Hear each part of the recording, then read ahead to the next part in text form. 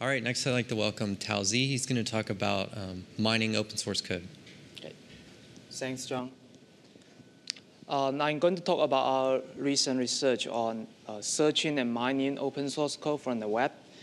This is joint work with my student, graduate student from North Carolina State University.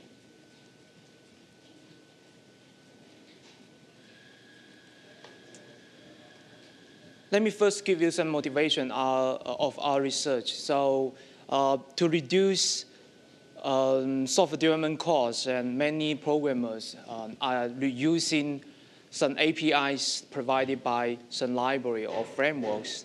While enjoying the benefits of reducing the development efforts, at the same time, they face the complexity and the lack of documentation of these frameworks or libraries.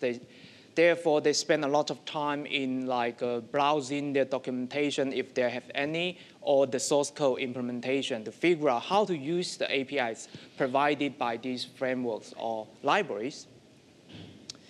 And in some situations, they might even have defects in the code that they wrote of using the APIs of these existing libraries and frameworks. The basic idea to address these issues is to look at these existing API client codes available from the web, and then discover the common patterns as kind of a guidelines for the programmers to write new API client code to reuse these APIs, or to detect the defects that may potentially exist in the API client code written by the programmers. To summarize the key ideas in one slide, it's kind of relatively simple. Basically, given a particular code entity, for example, a class or a particular public method or API method provided by the class, and then we formulate a query with the name of this API method, for example, and then we issue this query to an existing code search engine, such as Google Code Search. And then we collect a relatively large number of the code examples that might include the call size of this particular API method. Then we do some analysis to collect the basic facts about this API usage from these code examples. And finally, we apply some data mining techniques to discover the common patterns that may exist among these code examples of using this particular API of interest. If we are focused on code reuse or helping people to write API client code more efficiently, then we can recommend the common patterns together with associated code examples to the programmers. If we focus on the task of defect detection, then we can detect the violations of the mined patterns of the API usage as the potential defect for the programmers to look at. Actually, in recent years, there have been a lot of work on applying data mining on software engineering data, for example, those data in the software development environments. One problem with existing data mining software engineering data work, or especially on applying data mining on source code, is that they may not have enough relevant, important data points for you to discover this kind of common API patterns that I earlier mentioned. You may apply the data mining techniques on a very huge code base like Linux or Eclipse in Java, but for a particular API of interest, the usage, the locations of using these APIs might not exist on even very large code base. So that's a key issue for data mining, as you may know. Having sufficient relevant data points is very important for you to get good results out of data mining. So in our new research, we kind of exploit the power of the existing code search engine to expand the mining scope to the whole open source world, basically, depending on how the underlying code search engine can deal with the different kind of code repository available on the web. Then after we gather the results, and then we can apply some mining techniques on the gathered code examples from the web. And then we discover the patterns, as I mentioned. We can use these discovered patterns in code reuse or in defect detection. In particular, our approach are centered around the searching infrastructure, which basically is based on the existing code search engines, such as Google Code Search. And then, based on the information we gather and we apply different mining techniques or together with different program analysis techniques, we can help us to write API client code to implement certain programming tasks. We implement a tool called Password for Java programs. We also apply these kind of techniques in finding defects in applications. For example, we developed a tool called NegWeb in finding those neglected conditions in the code that you have written in reusing certain API. For example, you might forget about checking the arguments values or checking the return values of certain API when you try to reuse certain API. We also developed a tool called XWeb, which is used to detect some defects related to exception handling. Basically, for example, if you are reading certain database content and you have encountered certain exceptions, then after you encounter the exception, you need to close the database or some other resources that earlier on you opened. So these kind of defects are very common in practice.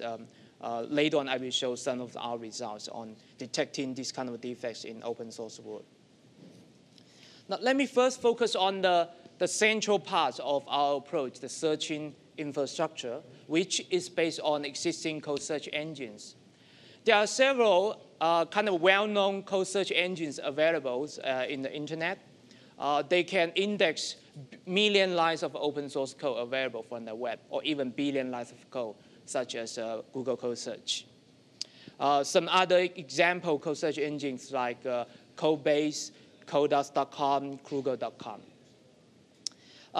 Basically, for many of these existing code search engines, they can search these open source projects hosted on some well-known open source repository, such as SourceForge.net and some other open source websites. And Google Code Search can even using its underlying searching techniques to crawl and index a publicly available code repository that you actually you put on your website. I mean, the code repository might not be within SourceForge, but if you put on your website, Google Code Search can search and index the code examples inside the code repository you put on. As I mentioned earlier, when you have certain API, you want to see whether there's some existing code example that might be relevant to your programming task, then you issue some query with the name of the API and give this query to the existing code search engine. But not every returned code example might be relevant to you. I will give you some examples on some scenarios of searching Google Code Search, and the next one is on the Krugos.com. This is a very example. You just try to see, whether you can find some existing code example related to using fopen, which is a kind of well-known API. Many code search engines can allow you to specify the language of the code you want to search. For example, for Google Code Search, you can specify in your query the language is C, and you want to search fopen. And then you can get a very large number of results, and we basically manually look at the top 20 to see how many of these are actually using fopen function in the code. We found that only 2 out of 20. But this existing code search engine can provide more complicated interface for you to refine or improve your queries in order to get more relevant examples. Here we can use another more complicated regular expression, basically saying that It's language is C, the extension is C. You have F open, and then here basically saying that you have the blankets left and right hand side to match, which indicates like the match location would be likely to be a function call instead of just a variable name. So that can improve significantly of the search results. For Kruger.com, we can also do some similar search with some queries. Like in the interface, it actually can allow you to have some menu to specify whether you are searching in C. So, and then you enter fopen in the query text box, and then you can get also a large number of the code examples back. Again, like just using this default searching keywords, you will have very few number of the examples in the top 20 examples written by Kruger's to be relevant. But Kruger.com has this kind of a configuration to allow you to search only the function call, have that kind of an option to help you to improve your search. Then we select that particular feature, and then in the end, we also get very good results similar to Google.com, Google Code Search. But still, there are some irrelevant code examples, and here I just list some of the reasons for the irrelevant examples returned by these code search engines, depending on whether you enable those advanced features provided by different code search engines. When you search fopen, some function definition might include fopen, not necessarily function call. Some variable name may include fopen. Some code comments might include fopen, not necessarily the actual call size. And with that particular very complicated regular expression earlier I showed you, given to Google Code Search, you would still match against the code comment. I mean, the particular fopen, you put the fopen and put the left blanket and right blanket, you would still match that. I mean, although you may not want that. Some code search engine might not be case sensitive. For example, you may have some code example invoking a particular functions like fopen, with different case. And then Kruger.com would just return this example, although it's not actually what you want. So depending on whether some code search engine provide this kind of feature of allowing to specify case sensitive or not, Google Code Search would provide this particular option, but not all the code search engines would provide that. Now let's get back to our infrastructure, which is basically based on this existing code search engine. The idea, as I mentioned earlier, we try to formulate some queries, including the keyword of the class or the API methods we want to search for examples. And then we issue the query to existing code search engine. We gather the code examples and store these examples in our local code repositories. And later on, we will apply our program analysis and mining techniques on these code examples. One challenge we will face, in contrast to traditional program analysis or used in mining software engineering data, the issue is that the code examples are partial. That's expected, right? When you search these code examples, this code search engine would normally return only a single file. But of course, some code search engine might have an option to allow you to download the whole package, the whole source code library or the repository. But that's too expensive when you have too many these examples for you to deal with. So normally, the code examples are partial. So we need to have some special kind of a partial code analysis to deal with this issue. Some of the techniques that we have developed in dealing with these issues are in these slides. Basically, we will not start from the main method. Usually, when you have the whole code base, you would start from the main method or main function, and then construct the call graph, for example, from there. And now we download only one class by class. Then we consider each public method as an entry point for us to construct our call graph, for example, or control flow graph.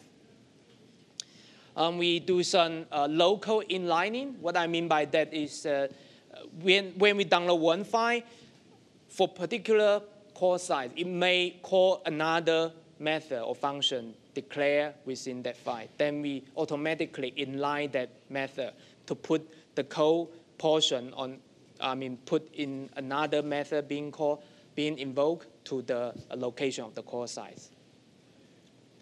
One very important issues we need to deal with is that there are some types in the program that we downloaded from the code search engine returns examples are unknown. Basically, for example, for certain variable, what's the type of the variable, you might not know that because you don't have the whole code base for you to resolve the types. Then we use some type heuristics to deal with that. It's kind of like a reverse direction of the compiler. I will give you some concrete example to give you some ideas of what we mean by these heuristics.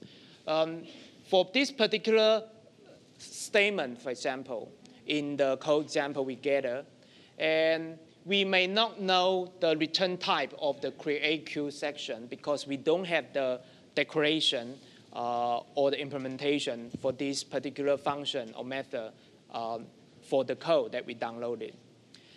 But we still can infer some information about the return type of this particular method. Basically, for this assignment, we know the return type of the create queue section would be exactly the type of queue on the left-hand side or a subtype of it. Okay, so then we can kind of use some, can deal with many of these situations where we don't have the types being known. There are some other situations. For example, we have this return statement, return the return value of create queue sections. Again, we don't have the declaration or the implementation of this create queue section. We don't know the return type, but we observe that the return type of the enclosing method is queue section. Then we can infer that the return type of that particular method would be exactly the queue section type or a subtype of it. Okay. There's another technique, so I basically try to reuse the information we can gather from different places in the code examples. For this example, we have N1's return type of the queue. Then for this N2, we don't know its receiver object type just by looking at the code here. But early on, we can infer that the N1's return type is queue. Then we can infer, or the subtype of queue again, we can infer that the N2's receiver object type would be queue or a subtype of queue. So these are the heuristics that we use in dealing with this kind of partial code examples which would exist in this particular scenario of exploiting the code example gathered from code search engine.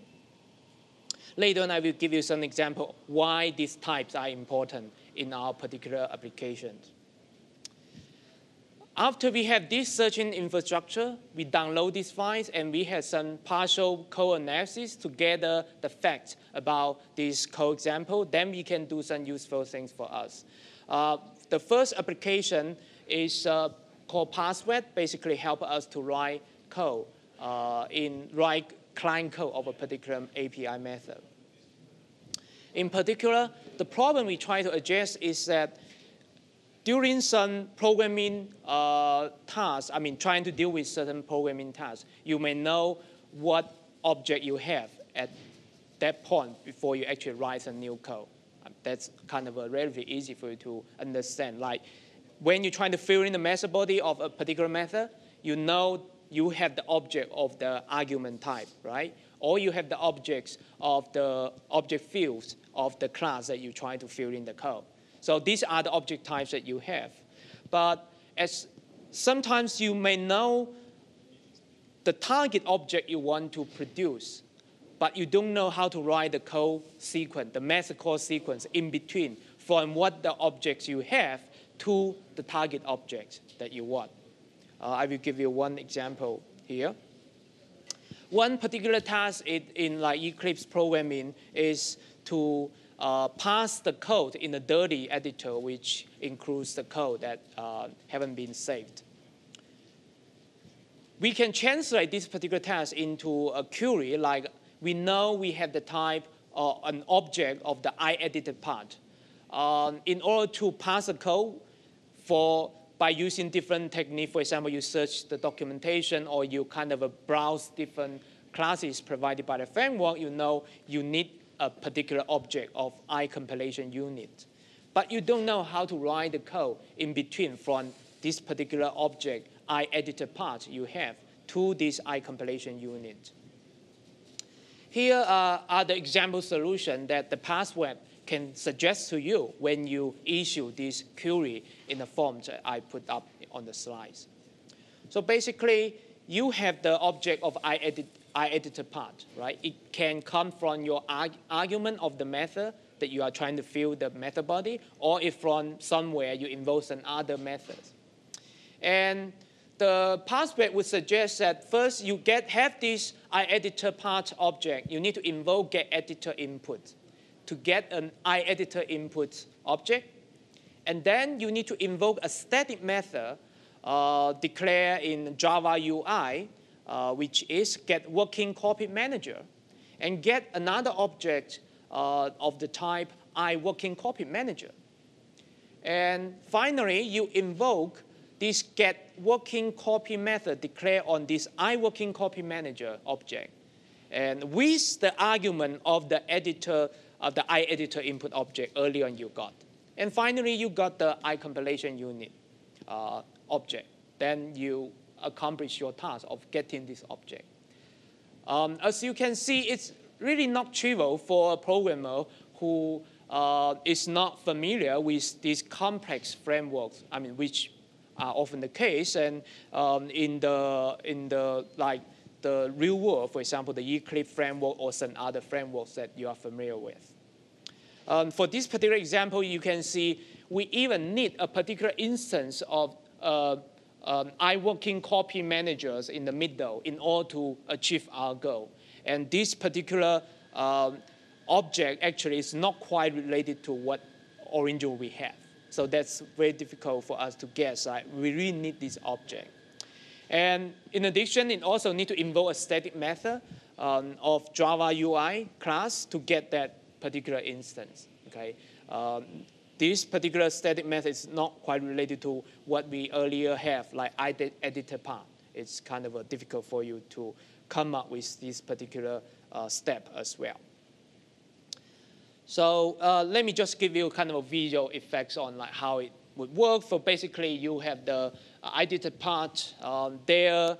You may try to get this parser object, but you don't know what to fill in the middle of this code segment.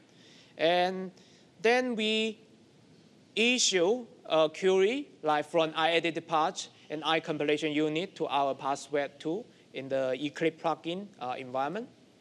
And then we issue some query to underlying code search engines, such Google Code Search. We gather a bunch of these code examples from the code search engine, and then we extract MIS, which basically represents a method invocation sequences, leading us from the original iEditor part to the iCompilation object, a unit object. And then we kind of apply some simple statistical analysis to find out the frequent method call sequences for leading from iEditor part object to the iCompilation unit. And then in the end, we recommend the most frequent ones to the programmers. So that's basically the target sequence that the programmer can fill in and to accomplish the task that the programmer has.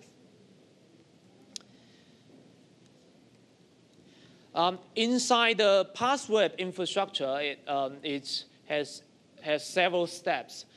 As I mentioned earlier, you have the query, and then we issue the query to the code search engine, and then we download the code examples returned by code search engine, and we store in the local repository, and we do some partial code analysis to collect the method invocation sequences.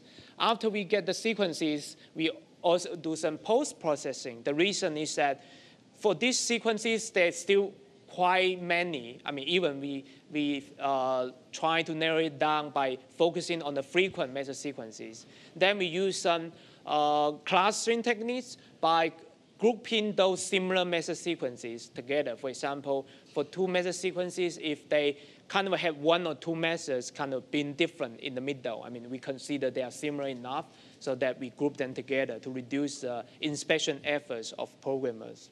And of course, we also use some ranking heuristics to help us to recommend the most likely useful sequences to the programmers. Next, I would like to focus on a very interesting problem and the corresponding solution that we developed in this particular situation. This situation is because, as you can remember, like for the sequences we want, like we want to find out a particular method sequence, start from the existing object type, right? And invoke a bunch of methods and then reach the point where we have the target or destination object type. What if this particular method sequence cut across two source files? It's possible, right? You have another method declared in another source file.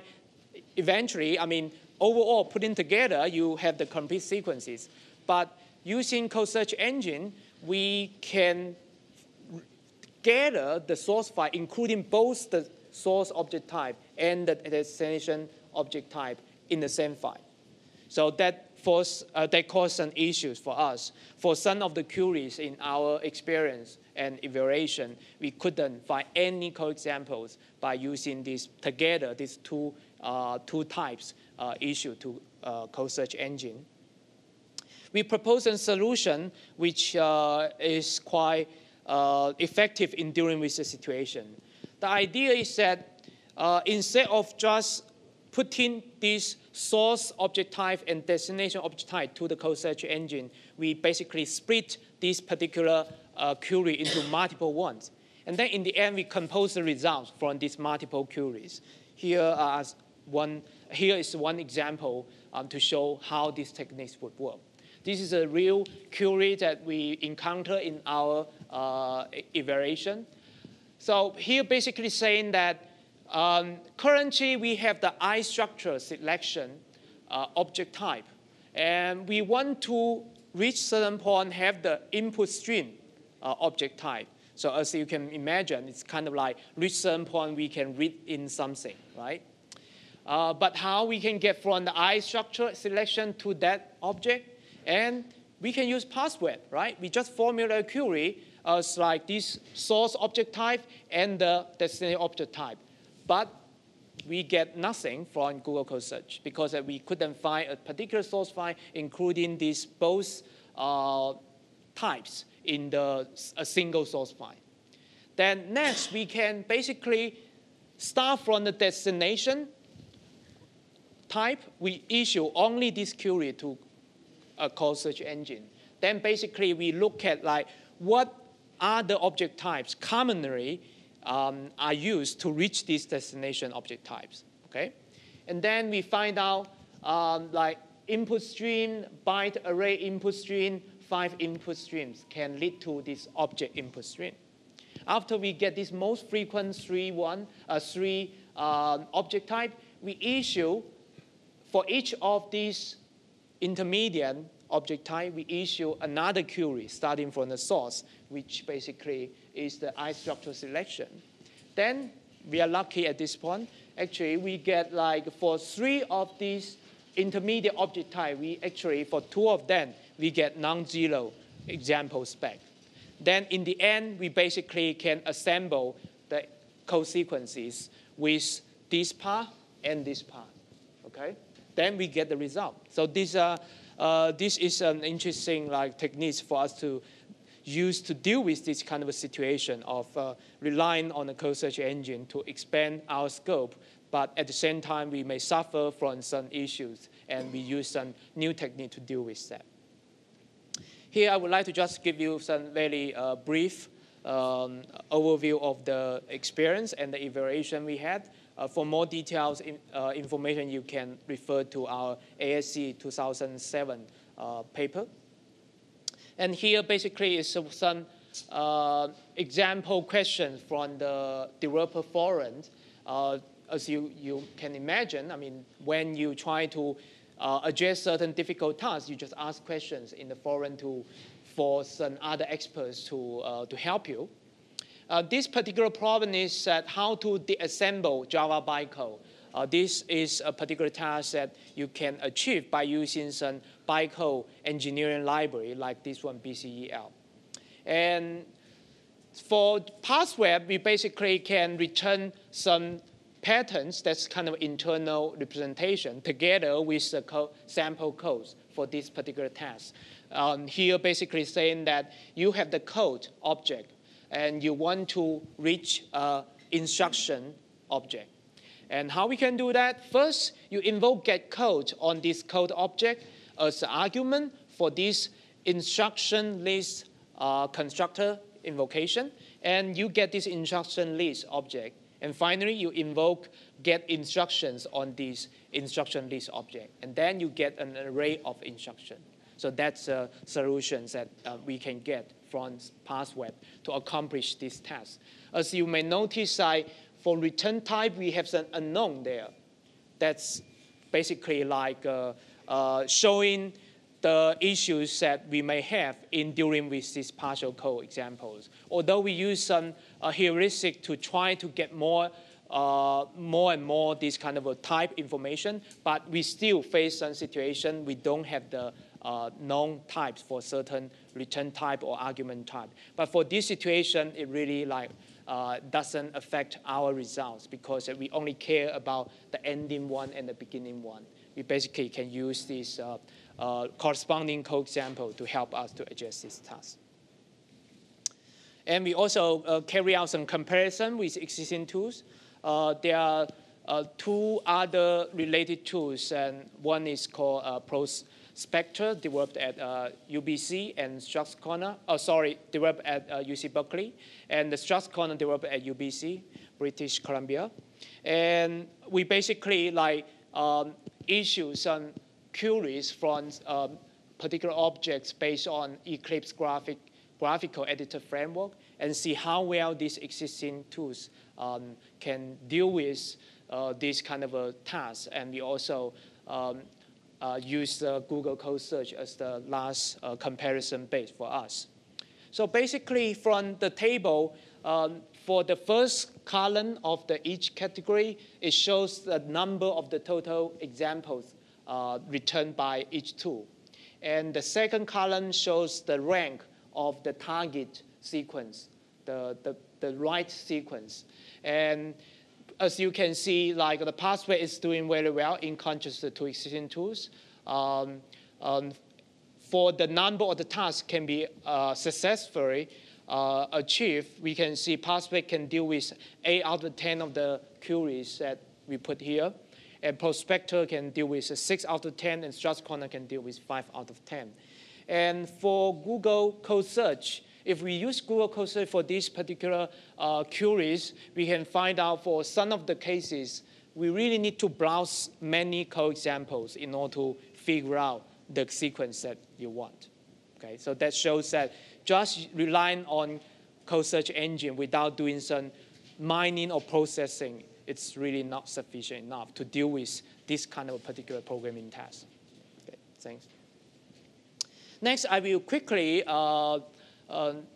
discuss our 2 recent tools on using Google Code Search or in general Code Search engines to find bugs in the code that you have written for using some APIs. The motivation for our expert tool is that when you try to use certain APIs provided by frameworks or libraries, especially when you are dealing with some resources intensive applications like database or networking, you usually need to use certain APIs that can throw exceptions. For example, for the section API, the section is the class API of the Hibernate framework. It can throw Hibernate exception. And in addition, there are some kind of programming rules which might not be directly explicit in the document on this kind of exception handling. For example, we may require you to the client application to roll back open uncommitted transaction after this Hibernate exception occurs. Okay? But as a programmer, you may not remember to do this kind of a rollback after the exception is thrown. And during testing, it's very difficult to expose these kind of issues. Failing to obey this kind of programming rules in exception handling can cause a lot of troubles. For example, if your transaction is no rollback, then your database log would then be released, and then that would cause really serious issues there. And it can also cause your performance issues. A recent study by Weymouth and Nakura in 2005, they discovered that for a particular application, they try to investigate. After they improved the exception handling of the application, they discovered the performance of the application can gain like 17% of the gain after they correctly handling the exceptions. So that's kind of like another benefit after you fix this kind of issues. I will just give you like very quick overview of what kind of patterns we can gather up on the examples that we can collect it from a code search engine. So this is one Java example that we can collect from the web. Let's focus on these particular exceptions, like SQL exception. Based on this code example, we can construct some control flow graph with some solid lines on the graph as normal execution path, and the dotted lines as exceptional path. Basically, it's like the path you would need to go through when you encounter a particular exception. Notice that we use some program analysis to figure out, like, for certain nodes, you don't need to have an exception path to the exception handling block, because we know, for example, for node 6, for this particular set UI method call, you don't have the SQL exception being thrown. Then we can avoid like these false positives. And for the same code segment, we can recover this kind of a exception model, which is used to detect this kind of violation of the model as potential defects. So basically here what we are saying is that for node 9, which basically SQ updates, if you have this method invocation before this method call, and you may need to do these kind of things, like you need to roll back, you need to close the statement, close connection, and close Oracle data source. You need to do this. Otherwise, you might potentially have problems. Okay? And after we discover these patterns, then we can detect the violation. And there are some results. I'm not going to go through the details, but basically we detect some real defect from the open source application, and we reported like 12 defects to HSQLDB, and then the developer confirmed like 7 of them are real, and they will fix them. I'm not going to go through the NegWet, which is kind of helping us to detect negative conditions. Basically, you forget about checking certain conditions, checking some argument on return values, and we can discover this pattern to help us detect the defects. So in conclusion, searching is very powerful nowadays with this kind of existing powerful search engine, but we feel that it's very important for us to have one more step ahead, like to help us to use the results, the code example returned by this code search engine to help us to address like code reuse or defect detection. And mining is one promising direction to help us to discover the common patterns among these code examples. I might take some questions if you have any. Thanks.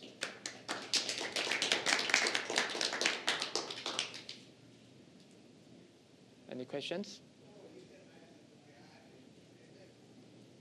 Okay. Thank you. So, sorry, quick question. Do I need to get the mic? Yep.